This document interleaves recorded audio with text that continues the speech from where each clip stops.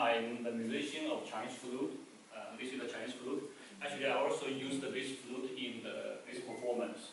I also used this flute in the ancient theater of Davos last year in summer in the ancient Greek drama. So this is something I'm trying to do. Also, Artistis has mentioned Evgeny Barbar, and we met him last year in Peloponnese here in Napoli. So he has been working in intercultural theater, and this is also my interest because I'm from China. We also have Chinese theater, and but I'm interested in Greek theater, so that's why I'm studying here. And as I know, I'm the first foreign student here. But also, even for the whole grade, there are very few Chinese students here studying Greek theater. So last October, I discussed with Artistis what I should do for my thesis. Tomorrow I have my defense. So we have been discussing a lot for the whole afternoon in Artistis' home. And so in the beginning, we thought, okay, I found a school for language, for history, for music, for this subject. But then I thought, maybe I can do one thing very more difficult with the students from drama school. Because as I know, at least in China, drama in education is very rarely used for the professional actors. They think, okay, drama education is for kids, it's for children, it's for the people, amateurs, not for professional actors. But I think, okay, I want to do an experiment to do this. But why I have this idea, because last year, 2 years ago, in 2018, the National Theatre of Greece and National Theatre of China, they co-produced one theatre performance, Zhao the Author. It's also from a story from ancient China, and also it was the first Chinese play performed in Europe in 18th century. So I watched that performance in National Theatre in Athens for two times. Then I talked to the actors there from the National Theatre that told me they have a problem. They worked for 3 months for that performance. They had rehearsals every day. They had one Chinese director and 2 Chinese actors from China to work together. But then they found they have a problem that the director didn't teach them too many about Chinese culture. It's a story from ancient China. They wear Chinese costumes, they perform Chinese history. But they didn't understand why they act like that. But actors sometimes, when directors told us what you should do, you just do it. But actors want to know why I do that, why the role has this reaction. So this is a problem in this intercultural theater performance. Then I did some research, trace back, for example, like for Evgeny Barbar or Brecht, or even earlier in 18th century, there were some more actors and directors that have done this intercultural theater between Europe and Asia. But then I found basically nobody cares about actors. Their efforts are mainly on the costumes, masks, the stage setup, the music, the lightings, all this appearance for audiences. So imagine you are audiences. When you go to watch a performance, you say, wow, this stage is Chinese, we have Chinese flags there. It's very Chinese, then you understand it's Chinese. So this is basically the first thing for the directors or stage setup to do for the audiences to understand this is the theatre performance for interculture. But when the actors started to perform, so sometimes some audience will feel, they'll have many questions. Why do they perform like that? Oh, why we see the Greek actors wearing Chinese costumes? Sometimes for us it's very strange. Many of my friends say, wow, really, the Greeks are wearing Chinese traditional clothes. What will you like? Because in Forbidden City in Beijing, there are many foreign tourists. They're wearing Chinese costumes, take photos. Very strange, honestly. So that was their concern. So today the topic will be about intercultural theater. So what is an intercultural theater? We have definition here. The meeting in the moment of performance of 2 or more cultural traditions, a temporary fusing of styles and all techniques and all cultures. To be simple, the mix of 2 cultures. I heard artists also said the same, the two cultures that come to meet each other, so they mix with each other. But how to do it? That's the problem. Everyone knows. We are always saying, wow, Greek culture and Chinese culture, we are two ancient civilizations. We have many similarities. We have many things to do together. But how? So this is a problem. Also, for your information, because since 2014, I have been working on a cultural exchange between China and Greece. So we have finished more than 50 projects between China and Greece. Music, sculpture, exhibition, many projects. So I have some special understanding on this issue. So that's why also I want to do it cultural theater, because I think the cultural exchange also applies to theater. So we had a performance. It's called Farewell My Concubine. It was originally a Beijing opera, and then it was first performed in China in the 19th century, and then also it was performed by our master of Beijing opera, the Mei Lanfang in America. So it became also then in Europe, in Moscow. So like Greg, Stanislavski, and also some other directors, they also went there to Moscow to watch the performance. So it was a Beijing opera, but it has very few in theater performance, and it has never been performed in Greece. There was also a movie, the same title, Andio Calavida. So we have made a trailer. So first I show you the trailer, how it was like.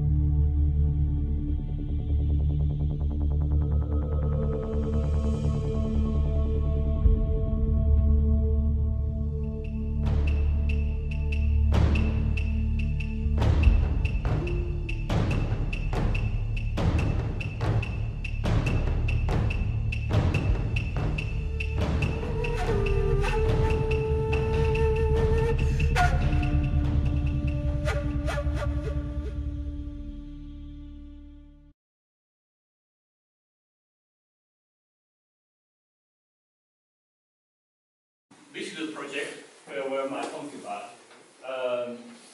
I collaborated with 16 group actors from Peloponnese drama school in Athens. And also we have two directors. One of the directors is the principal of the drama school, and also both the directors, they are the actors of the National Theatre of Greece. And very occasionally, when I bring my proposal to meet them, they told me, oh, fortunately, both of us, we have been involved in the performance of John the Orphan. So they have joined the first co-production between Chinese and Greek theatre. So they understand very clearly the problem I'm saying. The actors, they need to have a cultural understanding of Chinese culture in order to have better acting, in order to understand the mentality of Chinese people in the ancient China. Why they do this? Why the rules? Why the suicide? So it's similar like last year after John the Author, the National Theatre of Greece, they also went to China, collaborated with the National Theatre of China in Beijing on Agamemnon. They had the same problem with the Chinese actors. The director is Lignadis, Livasenos, right? Livasenos, he told us, even the Chinese actors, they even had the problem in the beginning to say the names of the role, like Agamemnon or Cleopatra. So that is difficult for the Chinese actors. The same happened in Farewell My Concubine. When we say Xiang Yu, Liu Bang, especially the most difficult one is Li Zuoche. It takes like ages for them to really practice how to say Chinese name. So this is something really need to practice. So that's why we can collaborate, and also why they want to support my project, because they fully understand why I want to have this project. So now I have some basic introduction of the intercultural theatre performance practice in the past in Europe. So we can see Greg and Liani, she's a lady. Yeah. And also a Vinyl Barber or Peter Brook. All of them, but also there are many others, but these are famous ones. Yeah, basically what they do, they have adopted the theater from Asia. And I found it very interesting that most of them, they adopted the theater from India. I don't know why. Maybe it's very exotic for you, because it's Indian theaters. So many of them, they use this from India or from Thailand. Some of them from China. Also some of them from Japan. So they have done many tries. Especially what I like is Brett. He even wrote a play called The Good Man of Sichuan. So that is a kind of a European playwright wrote a story about China. So that is also I watched one time in Athens, the Greek actors that performed that play. So it was very interesting to see that. But also, when I know all these cases, I had a question. How did these directors know about the other culture? For example, Vinyl Barber told us he has been to India, he has been there to learn in the theaters, so he adopted all of the elements to use in their theaters. This is one thing, because as I have been working on the Greek culture and Chinese culture exchange since 2014. It has been 5 years. But I can never say I really understand Greek culture. Even when you are saying, oh, Chinese culture, I'm always told my Greek friends, Chinese culture is not Chinese culture. It's not one culture. We are a huge country. In different regions, we have different cultures. Even as our Chinese people, we don't really know Chinese culture. It's a huge thing. So even like Greek theater, it's a huge thing. It's not, oh, I know Greek theater. So this is something I'm confused. Because if, for example, when I see the ancient Greek drama, wow, I saw it's very fancy with people, very ritual. It's like gods are here. So I adopt all the things to perform in China. I may make a mistake. I will not be sure I understand correctly like you, like Greek people. So this is one thing is, I believe in intercultural theater or intercultural projects, you need to really understand both cultures very well.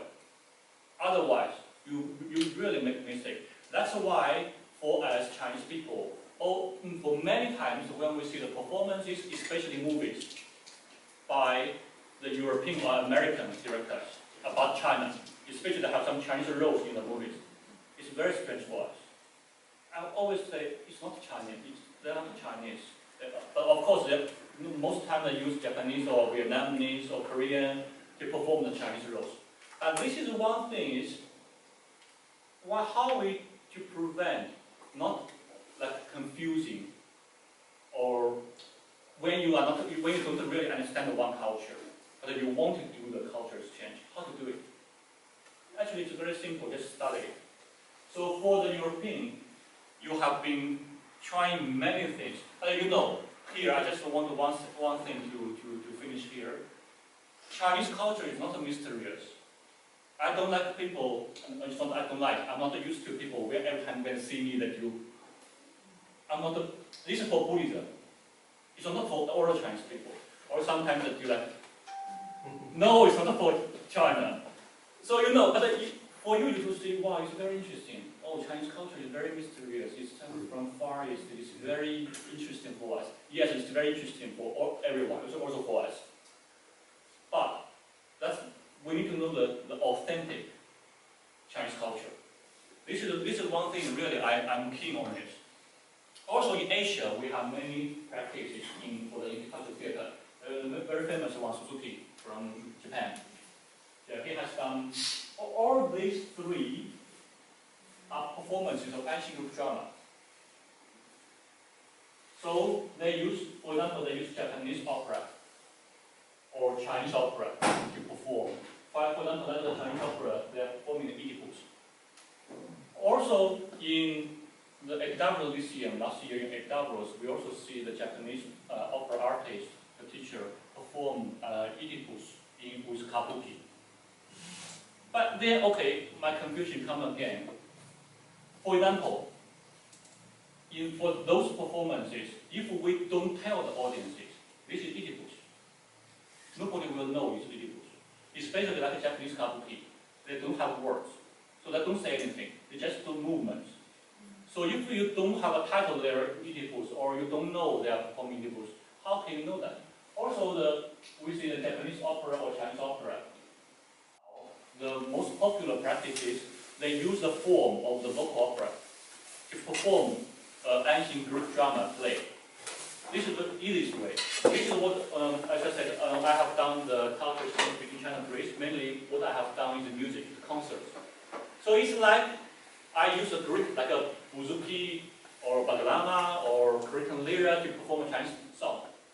Or I use a Chinese, like my Chinese flute or Chinese guzheng or guqin, these instruments, to perform a Greek song. This is the practice. So basically, I use one form to perform a foreign content. This is basically most of the practice now, till today, are happening. And this is a very easy way. It's like a Greek actor wearing a Chinese costume. Or I wear, like last year when we do the theater of dromos, I perform Apollo. So I wear a kitona. So this is also, I put an ancient Greek lyra. Okay, I've become very Greek. But I have a Chinese face. I have Chinese inside. How can I really be like Apollo? How can the Greek actors, like the main actor in the beginning, so how can he really be like the king of China? This is the thing we need to really think about. For example, here, okay, I'm wearing Chinese opera costumes, I'm performing Chinese opera, I'm performing a story of Oedipus. But how can I be Oedipus? This is the thing, we need to really think about it. So, last year I also asked the professor from University of Padras, from Department of Field Studies there, I asked why the Chinese operas performing the ancient Greek drama. I'm confused. He said, because this can be very popular in Greece. Because they perform a very familiar story for you, but with an exotic form. So you are sitting in Greece, and you can see the performance from China, Beijing opera. But with a story, you can easily understand.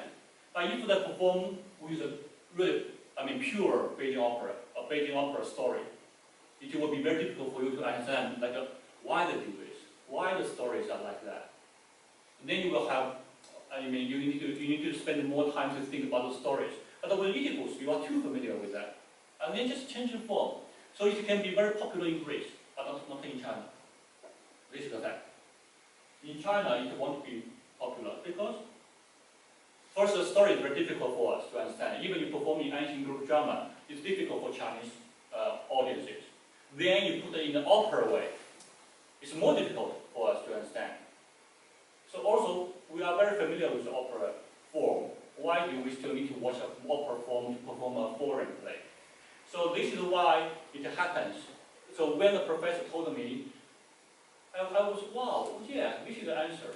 Yeah, it's for Greek audiences to perform the Beijing opera of Oedipus. So also like Japanese kabuki to perform Oedipus or Agamemnon here. It will be very popular for you, and not in Japan or China. It's the same like here. If in China we use opposite way. It also happens. So why do we need intercultural theater? So the first thing is, as I said, we are interested in foreign forms. Like for you, I'm interested to see how Beijing opera is like. Also in China we have 300 types of operas. Beijing opera is only one of the types, 300 types. So people will say, I want to see the other 300 forms of Chinese opera. Also, we have many of the, especially the practices before I said at Brecht or at Barber. Why they do the intercultural theater? Because they found the problems in their own theater. So they want to adopt the elements from a foreign theater to solve their own problems in their own theater. This is the more important reason.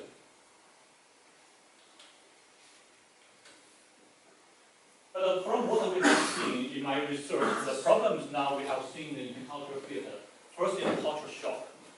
For example, the Greek actors, when they are putting in the Chinese theater performance, they will say, wow, like in my project, in the beginning, many of the actors told me, I don't know what to do. I have no clue. I don't know how should I think, how should I move, what should I say, in which way I should say. In the beginning, many of them told me this. They are like very stressed. So this is culture shock. Stereotype is also one thing. You have your, for example, I don't know how many of you have been in China. All the Greek actors, the 16 Greek actors, they have never been to China. All their knowledge about China from the movies or the media. Nobody has seen the real China. So in this way, of course, they have some very strange impressions about China. So even when they see me, they say, "Oh, you are not like the Chinese I have ever seen. You are very Greek." I say, "Actually, I'm very Chinese." So this is something. Also, the mixing of language. This is also very important. I noticed artists also said that we use both Greek and Chinese on stage. So in job, they often did the same. But this has become a problem. For example, when you have your audiences, you see the Greek actors and Chinese actors on the stage. Chinese actors saying Chinese to the Greek. The Greek answer was Greek. Why they understand each other? Why? Yeah, everyone knows. All the audience or the actors, everyone knows. The two actors are pretending they understand each other, but actually they don't. They just remember their lines, right? So this is one thing we need to solve. So in our project, I will explain later how we solve this problem. The next one is French. I don't know how to read it, but it's about the stage setup. So basically, how we really make the scene. So when in our stage setup, we try to make it simple, because we don't really make a Chinese stage there. And localization of subjects. This is also one problem, but not in our case. This is for my thesis, but actually this is for tomorrow. So just for you to have a look. Tomorrow in my defense, I will use this part. These are from the actors, from my research project. What the difficulties they have had, and what their expectations. So basically, in all of this, the most important, interesting for me is we want to create a new theater. So what we want to do is we are not performing a Greek theater. We are not performing a Chinese theater. We want to create a fusion of both. Then it becomes a new one. This is why I'm also saying. So for example, if I use Beijing opera to perform Oedipus or Agamemnon, it's still Chinese opera. We didn't change the theater. I mean the real thing. We just perform a story. We can use any story in this planet to perform with Beijing opera or Greek theater. But when in our case you will see we really make it different. We create a new theater. We cannot call it Chinese or Greek. So this is something really for me is interesting. So in my case, of course, the first thing is the language. So I give you the answer of how we solve the problem of the mixing of two languages. We use a translator. How we use a translator? For example, in this story there are two countries, two kings. One country called Chu, one country called Han. It's like Athens and Sparta. So when they meet each other, in China we are huge. So basically, even like in my hometown, in one city we have 5 dialects. And in the 5 dialects we don't understand each other. So it's like 5 countries. And Chu and Han is from East China, West China, basically for 100% sure they don't understand each other, their dialects. They speak Chinese, but it's dialects, so they don't understand. So it's like China and Greece, so we put it like China and Greece. So the king of China and the king of Greece, we meet each other. How can we understand each other? Of course, I don't speak Greek, you don't speak Chinese. Then the king of China, of course, he speaks Chinese. The king of Greece speaks Greek. Then, for example, like our president visiting Greece, then the president will have a translator accompanied. The translator will speak. So in our performance, after I speak Chinese, the Greek actor don't pretend he understands. Of course, he doesn't understand. So I will ask my translator to translate what I said to the other king. So this makes sense. This also happens today. I think maybe in this 100 years it will still happen. if we have different languages. So this is one way we solve, but not enough. We are trying to make it even better. Also, the languages, in our case, we also ask the Greek actors to speak Chinese. Because language is the key, is the core of the culture. So through the language, they can understand the culture better. So I spent also some time to teach them Chinese. So for example, in this, I'll have a video from our performance. So in the performance, in the end of the performance, there is a poem. All the Chinese people know this poem, it's very famous. And I composed a melody for that, so they can sing it. So all the Greek actors, they sing in Chinese.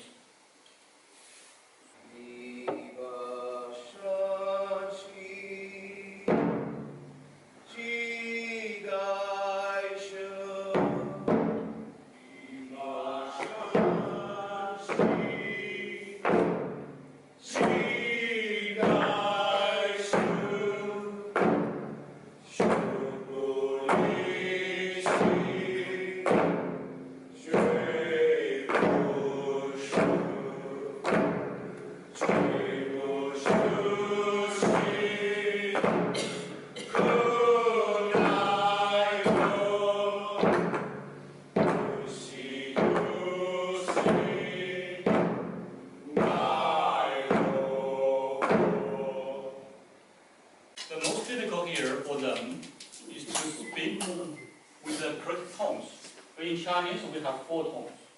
That's why it's difficult. For example, the first word is li. So we have li, li, li, li. So if we speak in another tone, it's another word, it has another meaning. So that's why sometimes for foreigners, it's the most difficult thing. And in their singing, you can hear all their tones are correct. So that is one thing that they feel really wow, we can sing a Chinese song. Also the girls, they also learn another song. They also learn the Chinese dancing, they learn the Chinese music, they learn the Chinese martial art. So all these things are what we're trying to do. But for language, this is the one case. And the chorus. This is something I'm most interested. And why I'm coming to study Greek theater? Because of chorus. Because in Chinese theater we don't have chorus. Also one thing is I want to clarify, also in my thesis, I clarify clearly about Chinese theater. When we talk about Chinese theater, we need to understand, here I mean Chinese opera. Because in Chinese opera all origins from 12th century, in Song dynasty, and then till today. And in this hundreds of years, we had 600 types of operas. The most popular one is not Beijing opera, it's Kun opera. That's very more beautiful, much more beautiful. I will show you later. And the other Chinese theater now in China is the same like here. We call spoken drama. So with words, with dialogue. So in Chinese opera, it's all singing. We don't really speak with dialects. But then in the beginning of 19th century, we imported, actually not from Europe, from Japan. So the Western theater went first from Europe to Japan, and then to China. So during the 19th century, in the beginning of the 19th century, we had a revolution in China to finish the empire, or the last empire of China. So then at the time, we learned everything from the West, everything. The costume, the clothes, the language, and also especially the democracy, the science. So at that time, we had the theater from the Europe, but it's very short time, so it's less than 200 years. So it's not really, even now in China, we say that the theater is not really mature yet. We are still learning from the Europe. But most of the theater are still from Germany, Russia, or UK. In China, very few Greek theater. That's also one of the reasons I want to come here to study Greek theater. So why I choose Greek theater? Because chorus. This is when I watched the performance in ancient theater of Aedablus. I was really amazed by the chorus. It's really something we never see in Chinese theater or opera. It's something very powerful. very spatial. In China, the mentality is okay. We like the main actors. The others are all behind. They're not important. The chorus is very important. They're always on stage. They make the whole performance. They make the voice more loud. So from the beginning of our project, I insist to put the chorus in our performance. Though you can see they are even wearing Chinese costumes. They are maids or soldiers. They are even wearing the opera masks. But still, we use the chorus, the Greek chorus inside. The core in this part is Greek. And artists had watched the performance. So you can see on the stage, it makes the whole performance very special. But you don't feel very strange when the chorus suddenly comes. You don't feel it's adapted into the performance. So the chorus part is one thing I think is very successful in this project. What's the role of the chorus? The maids and the soldiers. Yeah. So they are like with the kings and the speaking, the telling. It's the same function as the Greek chorus. So they're telling the stories, also talking to the audience.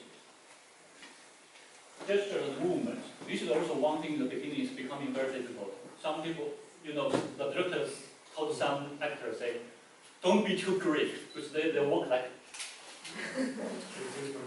You cannot imagine this in a Chinese performance. So don't be too Greek. So then we think, how can we help them to have the movement, gestures like Chinese? Of course, the performance, then in a formal performance, people say we do the greetings like this. So everyone learn this, or the girls that do like this. So these are the greetings, but these are when they stop here, but when they move, also like a king, also like soldiers or like Chinese scholars, how they really move.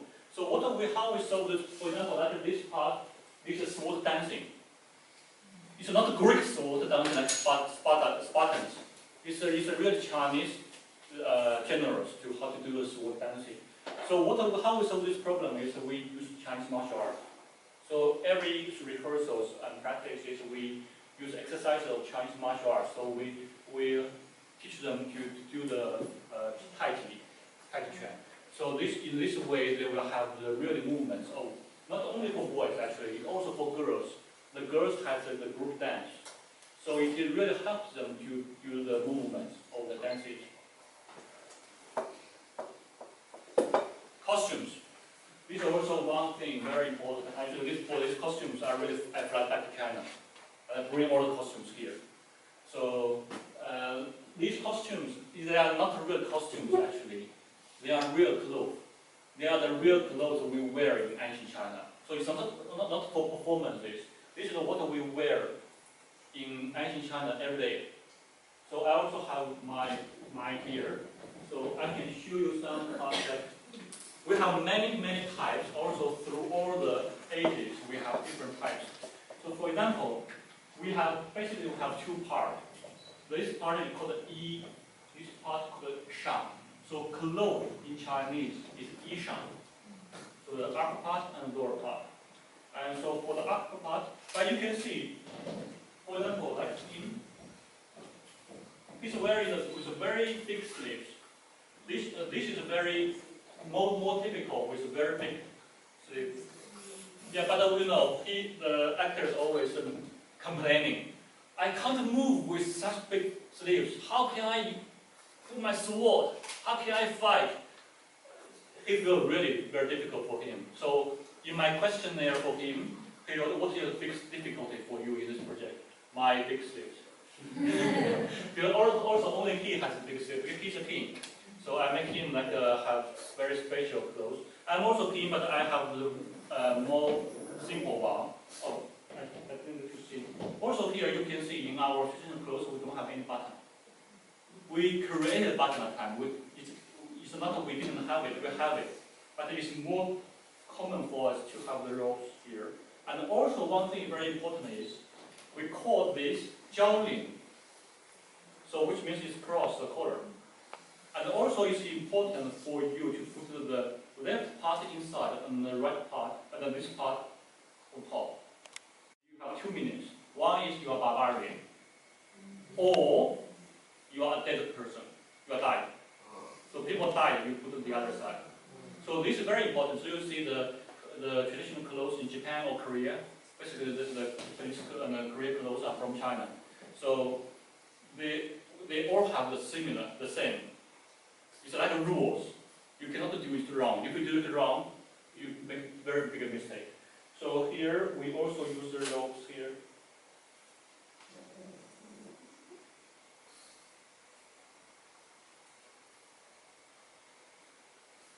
But you can see from the photo we have really many different types, and also in different dynasties we have different ones. And then it's the lower part. Basically, it's one cotton, one piece of cotton, and then you put here.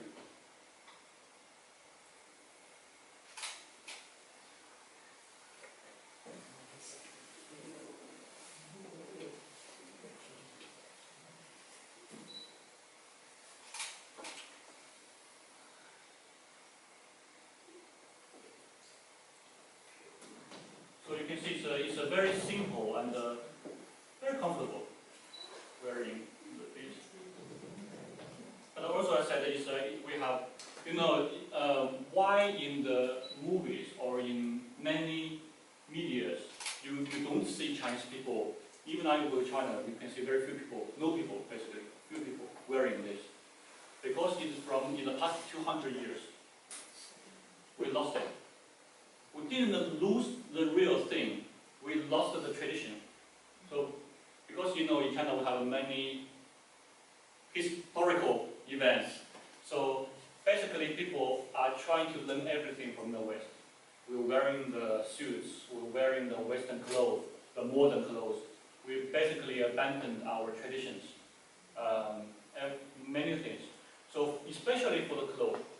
So, but in China we have 55 minorities and one majority is Han Chinese. We have 55 minorities and small groups of Chinese people.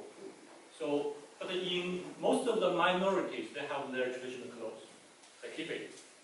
But only in Han Chinese people, we lost it. So then this makes you, when you go to China, basically you see nobody are wearing traditional clothes. But if you go to Japan, you can still see people wearing the traditional clothes. So about 10 years ago in China, only 10 years ago in China, there are some groups of Chinese young people. They started to bring back our traditional clothes. At that time I was in Beijing. So in the beginning, when we were wearing the traditional clothes and walking on the street, even Chinese people asking, are you Japanese? Are you Korean? Even Chinese people are asking this. But not today, nobody asks. Everyone knows. Because in China, there are now more and more young people are wearing the traditional clothes, even in the streets, and do many events. And also, for example, on the birthday of Confucius, people go to his temple to do really the rituals. So this becoming the traditional culture is bring back. And also 5 years ago, around 5 years ago, the central government of China has officially announced we are reviving traditional culture. So this is a good thing for China. That's something I really admire Greece.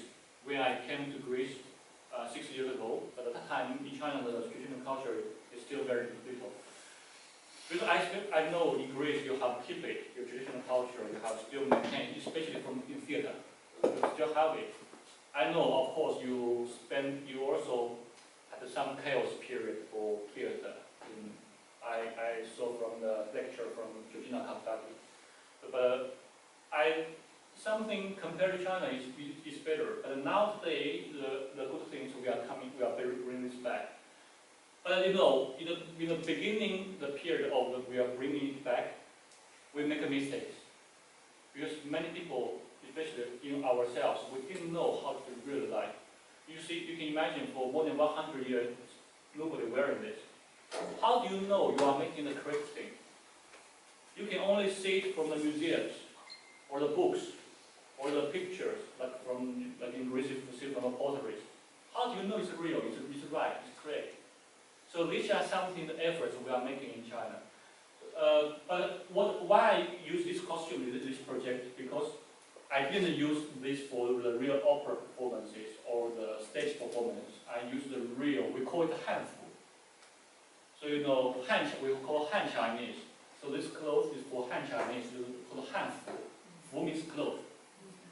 So because I want to really bring to the Greek audience to see the real clothes we wear in ancient China. This become very meaningful. Also, it is the first time this Hanfu to be in Greece with so many Greek, especially Greek actors wearing it. And also, I was amazed when they wear the costumes. Of course, they were very happy. Wow, these beautiful clothes we are wearing.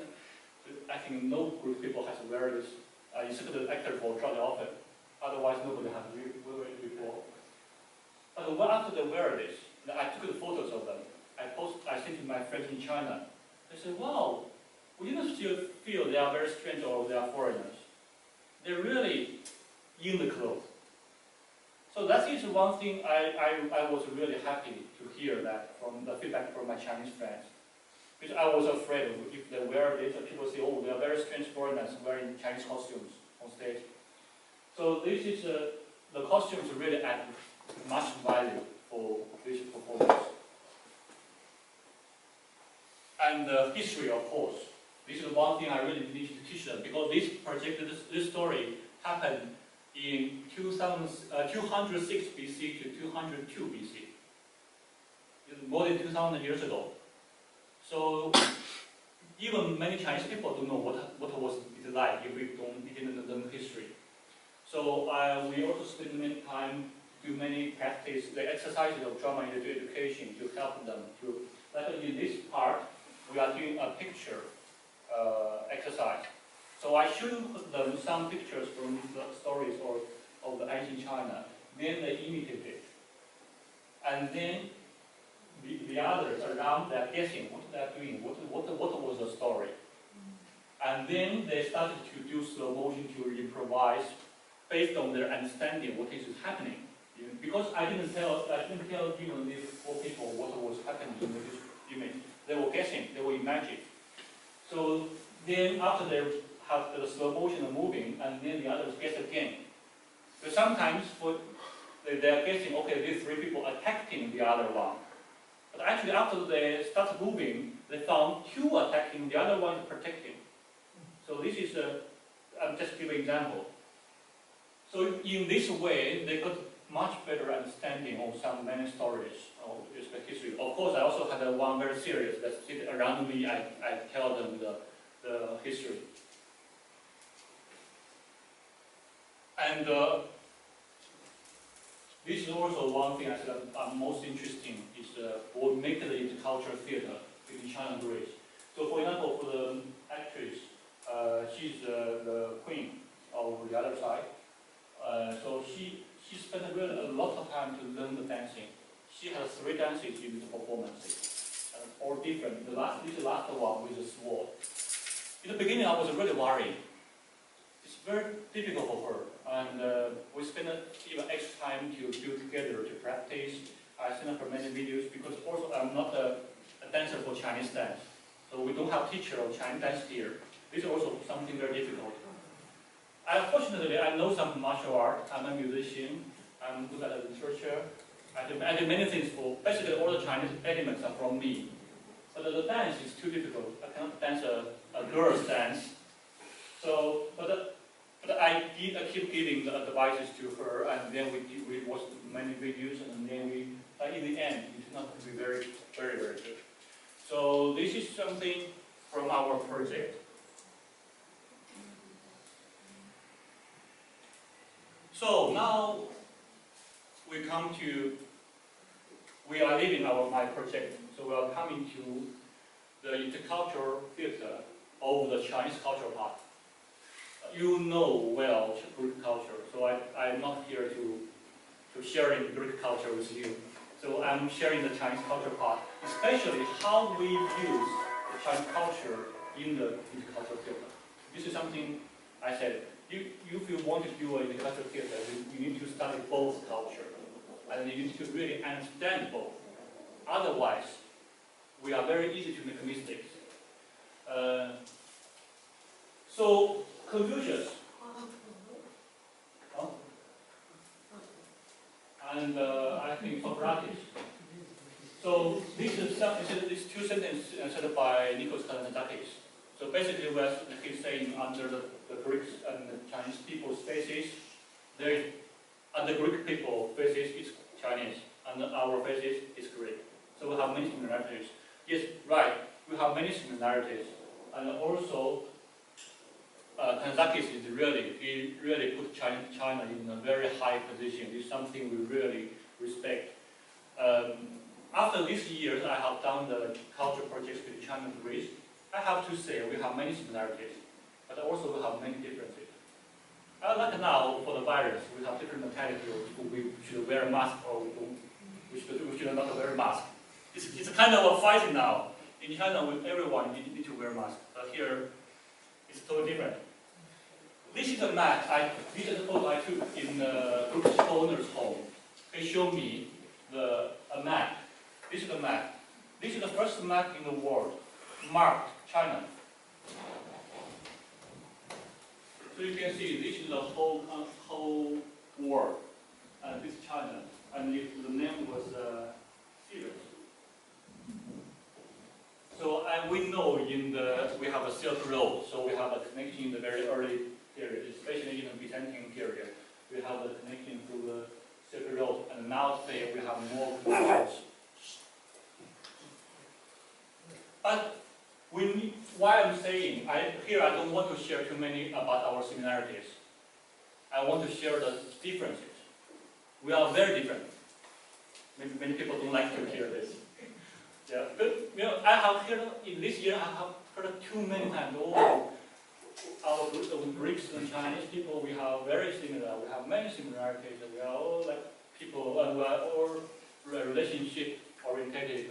We like families, and we have ancient civilization. Yes, but we are very different. Why? Because from the history and also from our geography. You can see this is a map of China and a map of Greece. In China, you see, basically it's the land.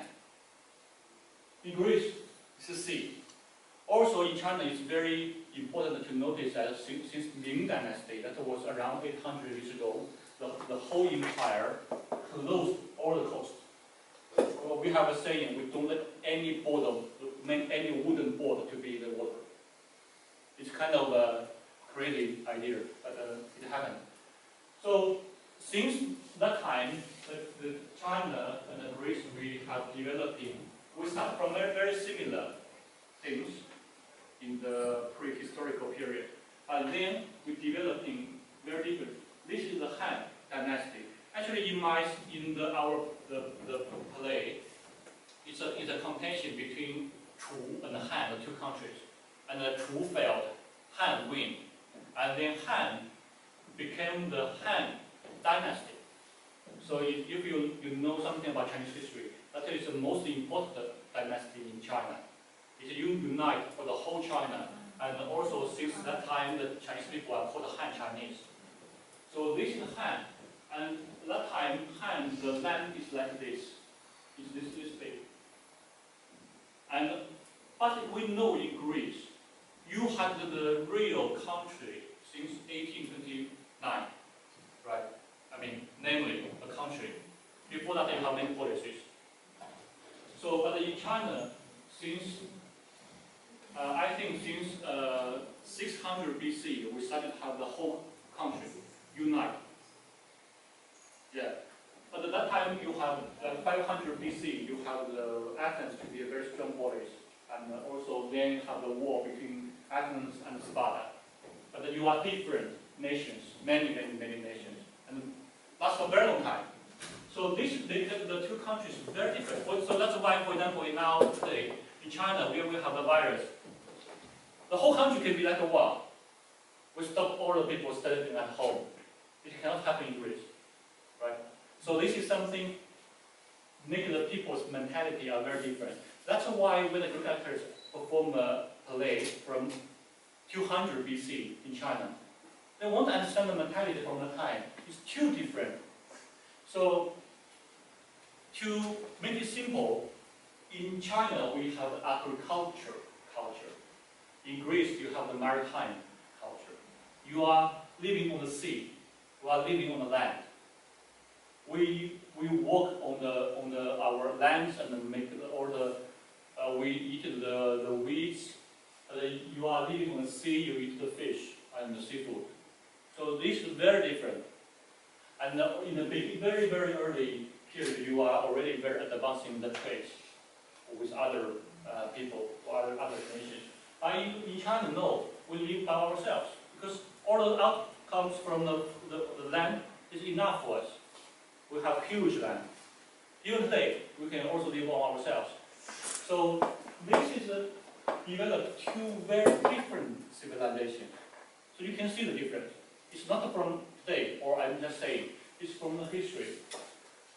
It's from the root. So when we talk about Chinese culture, the first thing I really want to talk about is philosophy. But you know, Chinese people don't like philosophy. So in China, if you talk about philosophy, it's very boring. Nobody really like it. But in Greece, I know philosophy is very important, very important, and people like it. And you are studying, and also it has becoming very important in your culture. So I would like to introduce about Chinese philosophy. It's very rare people. I think in Greece, I have never seen any people here introducing Chinese philosophy here. When we talk about philosophy, many people know Confucius. Yes, we have Confucius. But you know, Confucius is only one of it. This is from 600 BC, I said. When 600 BC was becoming the one country. And then to 221 BC. We had 189 philosophies. Not philosophers, philosophies. So Confucianism is only one of the 189 philosophies. So these are the very important ones. The Confucianism, we know, by Kongzi. Taoism, nowadays is also one of the very important religions, by Lao Tzu. And here I wrote the real name. His real name is Lao Dan or Lu Yar. Legalism. We had a legalism. You know, the first empire in China is called Qing. It's becoming an empire because of legalism. They use legalism to rule the whole country, which means basically they manage the whole country based on laws. Everything has laws. If you do something wrong, okay, based on the law, you are punished by what? And Moism is basically about the technology. So at that time we have also many mechanisms are making by the Moism. School of minor talks. Basically they are like a more on the literature. Logicians. This one is very Greek. They're talking about the logics. What the Greek philosophers always talk. School of diplomacy. These are the people very important among the nations to deal with. For example, I persuade one king to attack the other king. So we are saying they are like the ancestors of the last day of diplomats. And also some others. I don't say all the people. So some people you know Sun Tzu. It's about the school of the military. And you know Yin Yang.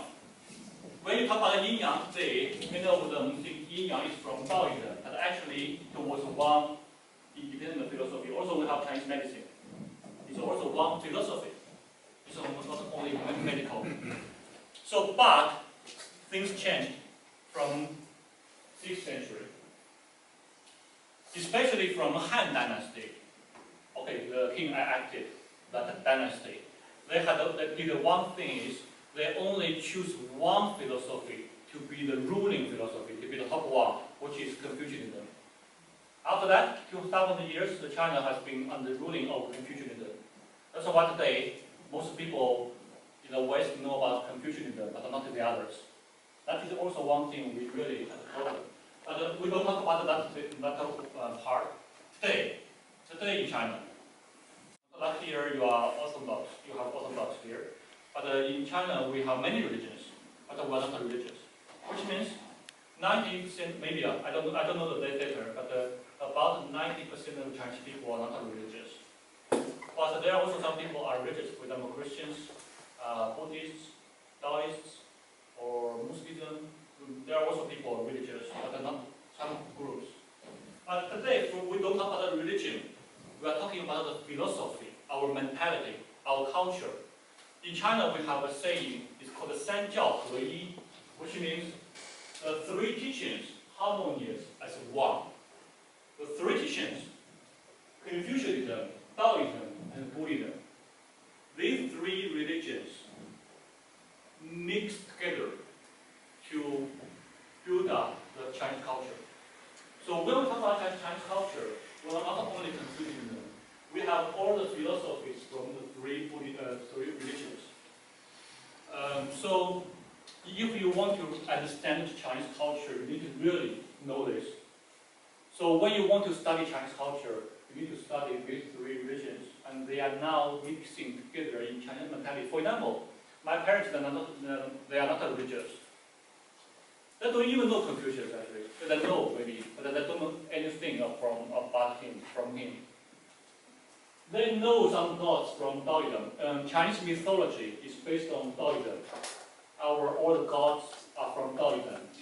Buddhism is from India, but now it's purely Chinese. For example, my parents are not religious. They know something from Confucianism. But for example, they asked me to study very hard, to go to a very good university, to become a good student. That's based on Confucianism. Also, in many traditional festivals, they also do the ceremonies for the gods. This is from Taoism. We have also the place of the gods at home. Especially, for example, in Chinese New Year, they do this. Also, we have the Buddha, the statue at home. My parents, they also pray to the Buddha. For example, when I had my examination for the entry to the university after high school, we are graduated from the high school. My parents, after that I knew, they pray at home. They do many ceremonies to the Buddha, to the gods. Oh, please, let them know we have to go to a good university, have good exams. They do this, but they're not religious. So this is something deeply in the Chinese people's mind, but they don't consider it as religion.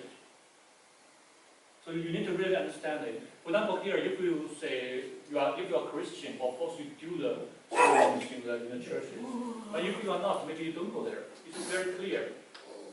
But in China, it's not clear. It's mixing. Like my parents, they also go to the temples. Even we also go to the temples. When it's the Buddhists or the gods, we also do the ceremonies. So this is so not only for my parents, it's for most of Chinese people. And also now we come to the arts. The most four important Chinese arts is built up also the Chinese culture, which is called the Qing, Qi, Shu, Hua. Qing is a music, Qi is a chess. We have a Chinese chess. Actually, if you know the Chinese chess, in Chinese chess there is also a border in the center, which is called the Chu He Han Jie, which means the border of Chu and Han is from our play, the story. And calligraphy, called Shu, writing Chinese, it's also an art. Also painting, Chinese painting. These four arts in ancient China, basically, we consider all the Chinese scholars must know how to do this four. They need to know all the four arts. Not like today. If I'm very good at Qing music, okay, I'm a musician, that's enough. Maybe I don't know how to play chess, I don't know how to do calligraphy. But in ancient China, it's not enough. You need to know everything. So for example, Confucius, he's good at all of this. And he's also a musician, playing Qing.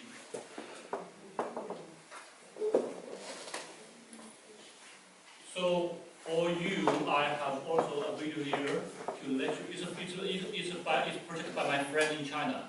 And it's a very nice video. from Han Dynasty. You can see the scene from Han Dynasty.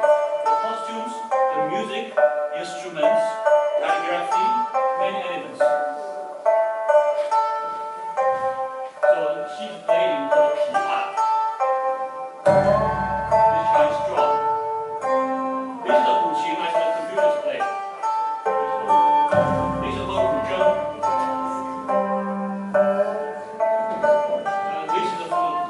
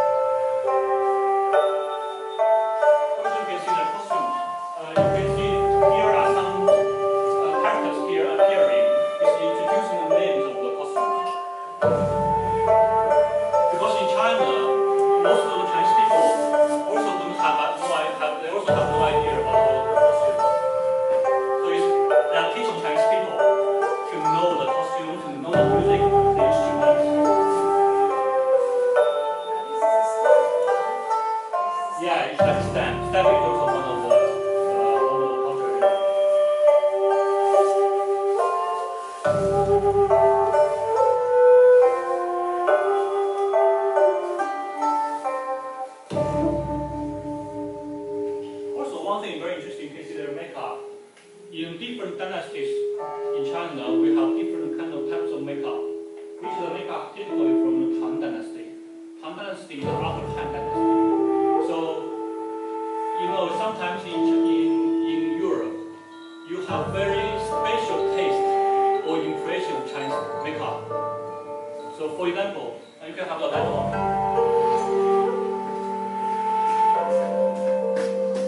So, for example, like last year, we had a long project in Greece with Chinese Museum. We organized a Chinese festival.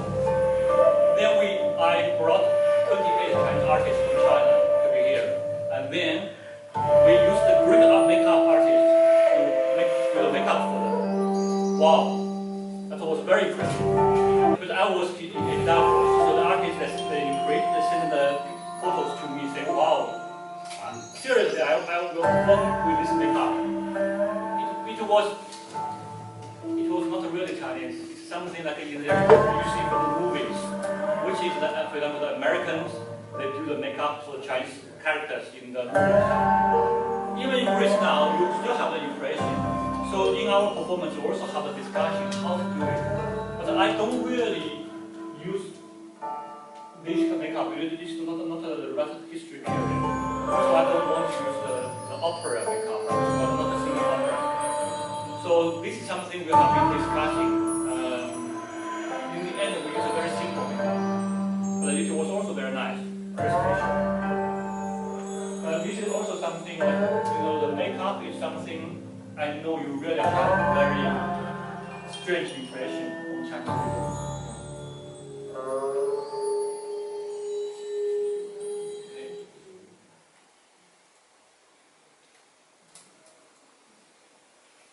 So Chinese poetry. This is poetry. Just now you see the videos in our performance. They sing the song. This is the song. It's called the Song of Pai Xia. So you also, you know, in Chinese poetry, especially in Chinese poetry, we have the modern poetry and the traditional poetry. For me, I like the traditional one. And you will hear very different melodies. For example, like this one. 力拔山兮气盖世，时不利兮骓不逝，骓不逝兮可奈何？虞兮虞兮奈若何？ It has the same. Every line has 7 characters, and so in China, the traditional ones we have each sentence we either have 5 or 7. This is very traditional. And then this is before Tang Dynasty. After Tang Dynasty, from Song Dynasty, then we changed. It's becoming more free and different with different numbers of characters. So This is also one thing we are also trying to collaborate with Greek poetry. So last year we had a concert in Athens, which is called the Greek-Chinese Poetry Concert. So we have the Chinese poems and Greek poems to match with each other, and then we compose the song, the music, and to play. So this is something we have been also doing. So Chinese opera. I also have one to show you. It's not a Beijing opera. It's a opera. It's actually it's the most beautiful opera in China. Also, the makeup is very beautiful.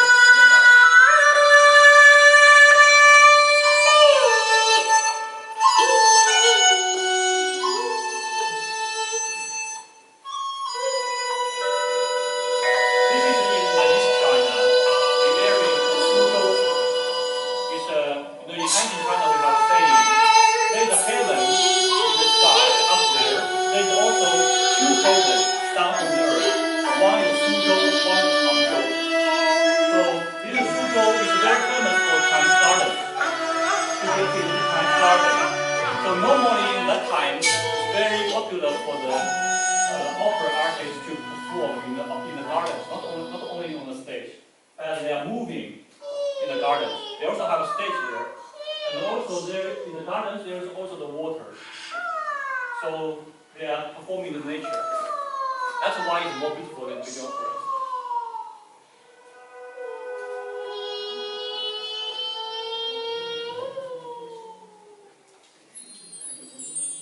This one is a masterpiece of opera. It's called the Peony Pavilion. It has also performed in Europe and America many times. This area is very close to my hometown, so where I was we heard many times for this one. Compared to Beijing opera is in Beijing is north, so it's more strong and more like a northern style. This one is in the South China, so it's more soft, more gentle.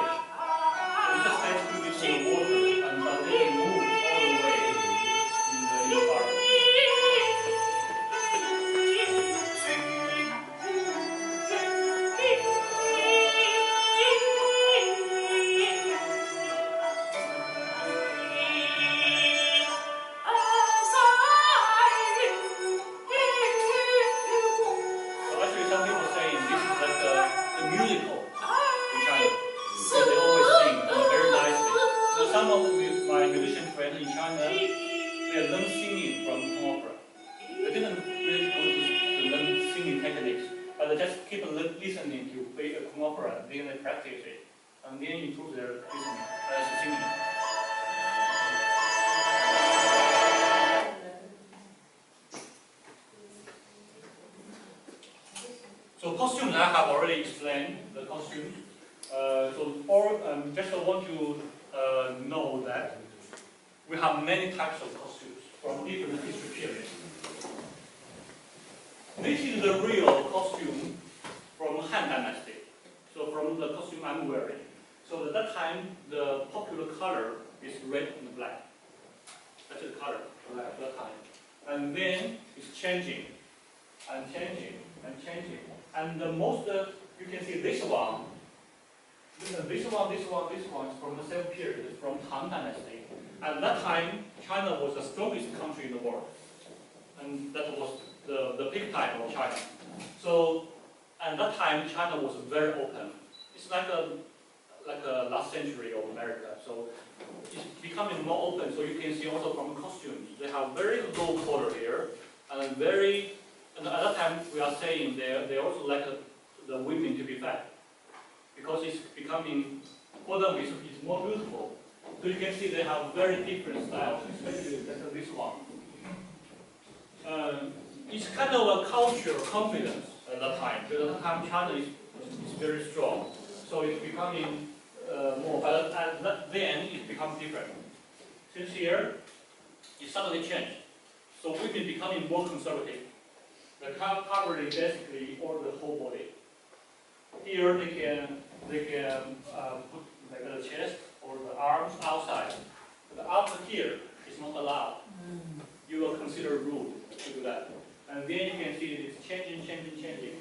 And when we say Japanese culture and the Korean culture, you can have the reference to the different dynasties. Japanese culture, you can refer to the Han Dynasty. Because at the time, in Han Dynasty, Japan sent many people, like monks, or the people to China to study Chinese culture. In China, in the history, they call Qian Tang Shi, means the ambassadors sent into Tang Dynasty. The Koreans are different. They were sent to China at this time. It's called the Ming Dynasty. So you can see the Ming Dynasty, the clothes are more like in Korean today. So they keep it from that time. So basically we have Han, Tang, Song, Yuan, Ming, Qing, and then it's becoming to the Republic of China. So the clothes becoming changed as this. So it's becoming more Western. And then today we have the modern clothes. So you can see it's a changing of all the costumes, but also this is a typical one. In every dynasty they have different types. So that's why I want to say, when we talk about Chinese costumes, even not Chinese culture, only costumes, we have many different costumes. You need to say which history period and then which type for whom. But you have different identities. You should wear different clothes. Different clothes? Yeah. Depending the status. Yeah, depending on your roles in the society, what the job you do, what is your roles. Okay, Chinese martial art. This is also something we have used in the intercultural theater, and from this project, I consider it very important because it helps, for example, groups to have the movements and gestures of Chinese culture, Chinese people. But also, when we talk about martial art, we also, because I know there are many martial art schools here in Greece. Yongfen, Cailifu, and in Fugaro, like weeks ago, there was like a competition there. Yeah, so these are very helpful, but also we need to know when we use the martial arts in different intercultural theaters performances, we need to identify which one is more suitable. Like in this one, definitely Tai Chi is more suitable because they have very many slow movements and you make you more soft. And also it depends on for who. If for Greek people, or for British people, or for Danish people, or Germans, I think we should use different kind of martial art or dances to help. Because for Greek people, you are too free. Yeah, so you need to something like to tie it there. Okay, so we have many things to share. Because today the subject is of Chinese culture, it's intercultural theater. So, for example, from the opera we have seen, there are many things: the makeups, the decorations, the costumes, the movements, the gesture of hands, the fans, all the things they have in the hand, or even the architecture. There are many elements you can see from one thing. Even as we are talking the opera, you can see many things from there. So these are the things we are trying to do the intercultural theater. For example, here we have the medicine, architecture, the crafts, Chinese tea, vegetables, food, many things. So I hope in future when you are saying Chinese culture, it's not only one culture. It's many elements. But what is supporting all the elements? The philosophy. You remember the three regions. They combine to be one. Then it's a supporting. So I always give like example that it's like a house here. All the elements here are like the bricks or the columns. They are constructing all the houses. But what is the ground? The philosophy. This is the thing the foreign actors, like Greek actors, the most difficult thing for them to understand or for them to grasp. They can easily wear a costume. They can even easily to learn to speak Chinese. They can easily to learn martial art. They can easily even write in Chinese. They can easily to play a Chinese instrument, to play drums.